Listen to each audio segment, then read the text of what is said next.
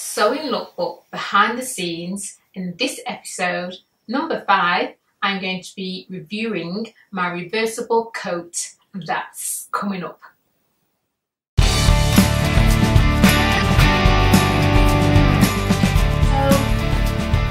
if you're new to the channel, hello, I'm Colleen, and if you enjoy refashioning old clothes and new and also fashion sewing techniques, consider subscribing and let's get started. So in the final episode, episode 5, I'm going to be reviewing my reversible coat. So I'm going to show you some of the techniques that I've used. So here it is, there's that one, and here's the other one. So I've got 2 coats in one. So what I'll do, I'll bring you down in a moment. Let me see. I've enjoyed making this project and I've also enjoyed doing this series. So, and if you want me to do some more series type content, please let me know and put that in the comments. It was a little bit of a challenge making this coat, even though it's kind of very simplistic in design, but just because it's very simple in design doesn't mean you're not going to come across problems and issues that you're going to find hard to solve or may not find hard to solve.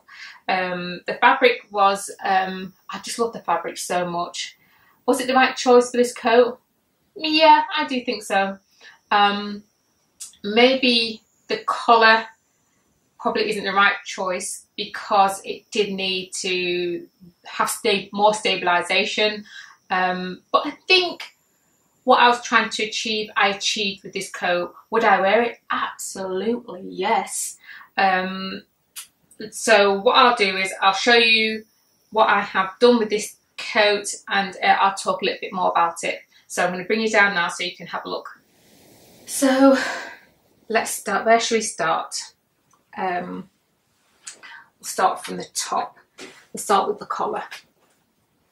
So here it is. So this is the wrong side of the fabric and it's just as gorgeous as the right side of the fabric. So here's the collar. So this is the front of the collar where I've curved it round. And I remember telling you, I'm not sure if it was a previous video to this one, where I had a little bit of a problem with the collar curving. So I managed to reduce quite a lot of that actually. And the technique that I used was a gathering. So from here to all the way around to here, I put like a running stitch and I pulled it so that I can get some of the fullness out, and then I steam pressed it. So I did the best that I could to make sure that I didn't damage the fabric or, you know, didn't warp the collar any further. So the result of that is good. So yeah, I'm happy with how that turned out. So for the back of the collar, because I used the flat fell seam, it was quite sturdy to keep that collar standing without any addition of any kind of boning or anything like that, for the moment anyway. So so that was, I'm happy with that. So it's flat fell seam throughout the whole of the garment as well. So you've got that there in the middle of the collar where it joins at the back. So let me just turn it round to the back. So here I had to put a bias strip in because I had a seam, and so that I could get kind of a neat finish. It worked, but saying that, I had the ends here were very bulky. So I may go back and put like a cream coloured fabric, maybe a little bit of satin, which is a thinner fabric, and maybe that will do the job because it kind of took control of the collar. So it didn't allow the collar to be as curved as what it should be. So I did struggle with that a little bit. And if you can see from the sides here how kind of bulky it was, but I did trim it down, and because this fabric frays a lot, I had to be really careful. But the results aesthetically is nice. Functional, yeah, but it is fighting with the front of the collar. So yeah, I may have to rethink that when I come, yeah, I think I will make this coat again. So if I made this coat again, I would definitely rethink it. So as for let's go for the edging of the coat. I was going to edge it with another fabric, and then when I did the first overlock, it kind of married in with the design and the texture of the fabric, and I've liked that, and I was like, you know what, I'm going to stick with that and see how it goes.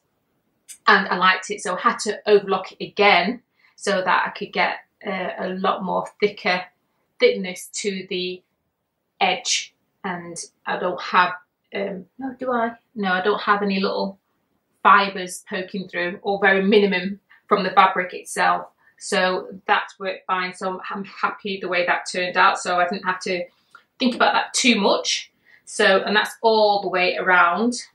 So I'm really happy with that, all the way around the garment. And also the hemline as well, because I was thinking about for turning it that way, and it's like, you know, no, I didn't like that. And I think that's what made up my mind to go ahead and just get a closer fit, a closer stitch to the overlocking or serging. So that's why I ended up for, and it looks neat, it looks tidy, it looks finished, and that's what I wanted to achieve. I wanted to keep a minimum of fuss to the garment, to my coat. So yeah, I'm happy with that. And let's see, oh, let me talk about the sleeve. The sleeve, this was another, and I also did that around the sleeve as well. So the sleeve is also overlocked or serged. So for the sleeve, I have here, can you see this kind of piping effect?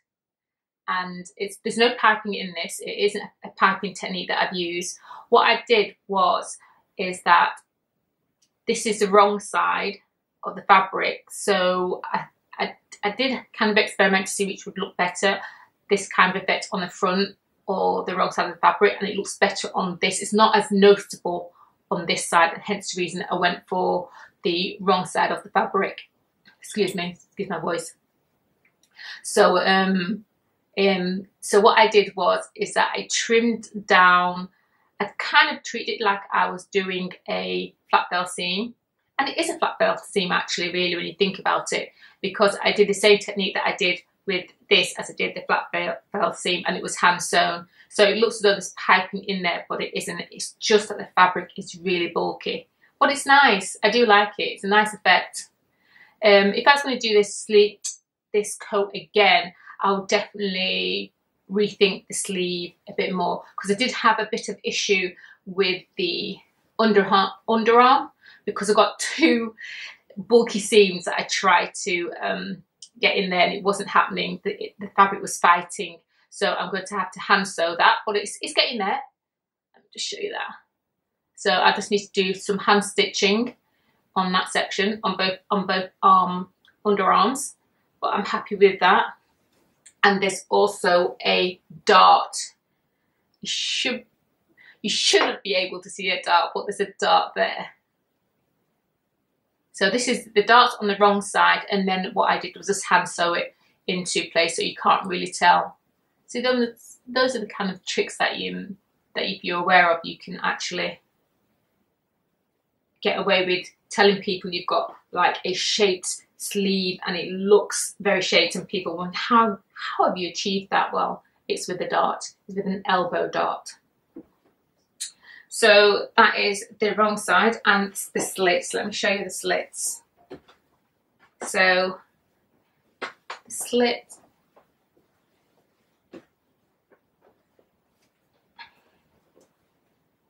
is there.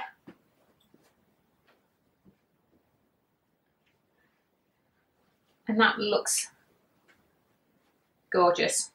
So again, it was, I turned it back on itself because I was thinking about just having it flat so that it would look like this.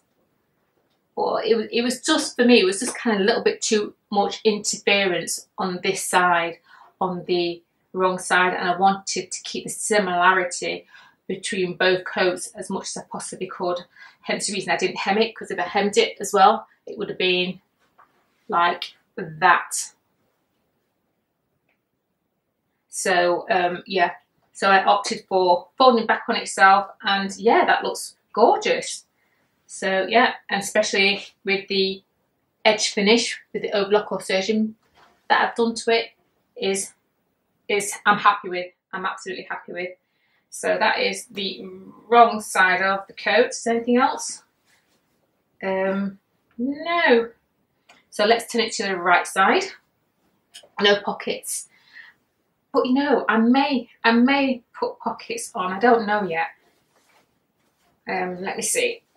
Let me turn it to the right side.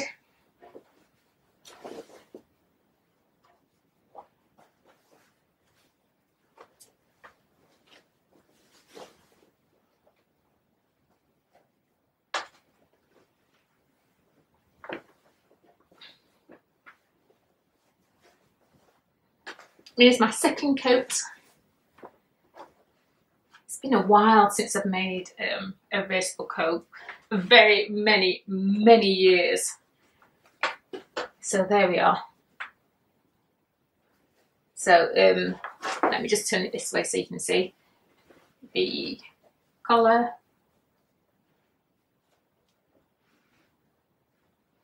And you've got just the seam line for the shoulder, and just got the seam line for the sleeve. And you'll see this on my body shortly as well, because I've done a little video for you, as I always do when I do my lookbooks. So I've done the same here, and I've got my pockets, patch pockets on this side. And let's see, and there we have it. So let me just turn it on to this side. Oh, let me show you what I did with, I'll show you that in a minute, what I did with the side seam. No, that little mistake that I did. So here we have this side seam. Got a clean look to this side, so that's nice. Nice clean look. And there's a side seam that's open, that's slit, seam line, and the pocket. And that's it. So let me just show you how I resolve the situation with that. What side is it on now? See, I did it that well that I don't even know which side. No, it's not this one. It's not that side. It's going to be this side. Yeah, there it is. So what I did is I kind of did like a running stitch all the way within that mark there, and tried to, there was a little fringe there, and I tried to stick that into the seam, but it wasn't having it, it was fighting. So it's like, okay, I'll just have to trim you away. So that's what I did. So I trimmed it away, and then hopefully that will be, yeah, that should be okay actually. I'm happy with that. I mean, it happens to the best of us, doesn't it? So yeah. And that's it. So that is my reversible coat. And now you're going to have a look at how it looks on both sides. So that section's coming up now.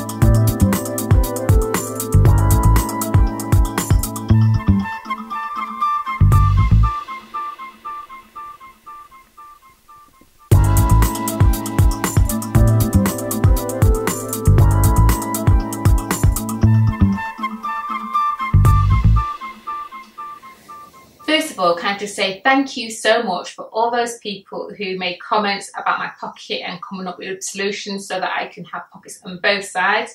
I want to thank you so much, and I would have considered it if my colour wasn't as made up in the process of when those comments came through. But thank you very much, and I will definitely take some of those ideas into mind when I make this coat again. I'm not sure when it's going to be, but I will definitely, I've got a pattern and I'll definitely make this coat again. So thank you for all your comments throughout this series. It's been amazing and I've loved it. There's been a lot of pressure, I must admit, because like I said, and I think I've been mentioning it throughout my video, that you know, I tend to do my work in sections. So for example, I'll interface and then the following day I'll baste, or you know, I'll do perhaps make up the sleeve and then make up a collar and then make the waistband, you know, etc, etc. I do them all in stages. I've been doing that for a number of years now. I